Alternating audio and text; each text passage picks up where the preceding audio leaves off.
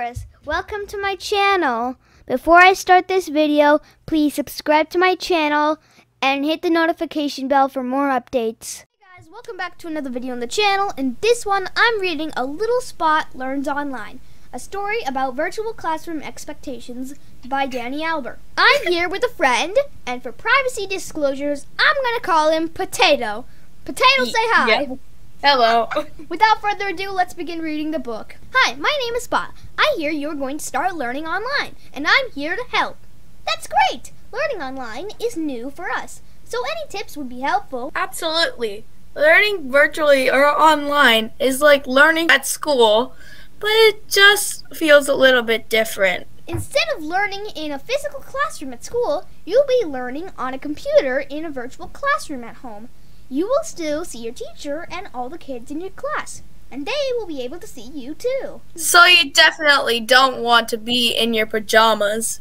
Joining a virtual class is like going to school, so you should wear something comfortable and appropriate. This will help you get your mind ready to learn and help you stay on schedule too. Eat before you join your class online. You don't want a grumbling stomach when you're trying to learn. Eating while you're in a virtual classroom can be a distraction, not only to you, but to your teacher and classmates too. Don't worry, your teacher will have scheduled snack breaks. Be organized and prepared. You should avoid getting up and leaving your classroom session, so having a water bottle nearby is a great idea in case you get thirsty. Make sure you have the school supplies that your teacher recommends in close reach as well. And the biggest thing of all, don't forget to go potty before you join your virtual class. Find a good place to sit. You might want to sit on the floor or the couch, but this can get uncomfortable. When you are uncomfortable, you move around a lot. Try sitting on a chair. This will help you stay upright and focused. If you don't have a desk chair, a dining room chair works too. Create a quiet space. A place with few distractions makes learning easier. Quiet zone. And look behind you. Teachers and students can see what is in the background of your computer camera, so make sure that is appropriate too.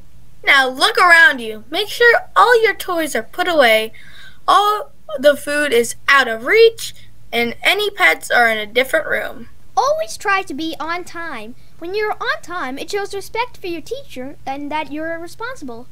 Sometimes there can be technical problems, so always try to join virtual classes 5 minutes early. This way, an adult can make sure your computer is fully charged, your camera works, and your microphone is muted. Now you're ready to learn. You'll be able to learn the best when your eyes are watching, ears are listening, mouth is quiet, back is upright and not slouching, hands are relaxed. When you have something to say, make sure you raise your hand and wait your turn. Also, be sure your microphone is turned on so your teacher and classmates can hear you. Wow, you both are working so hard. I hope I've helped make this experience a little easier. I can't wait to see how much you learn and how much fun you have with online learning. Thank you so much for watching this video. I hope you enjoyed this book, and I hope to see you in my next video. Bye! Bye!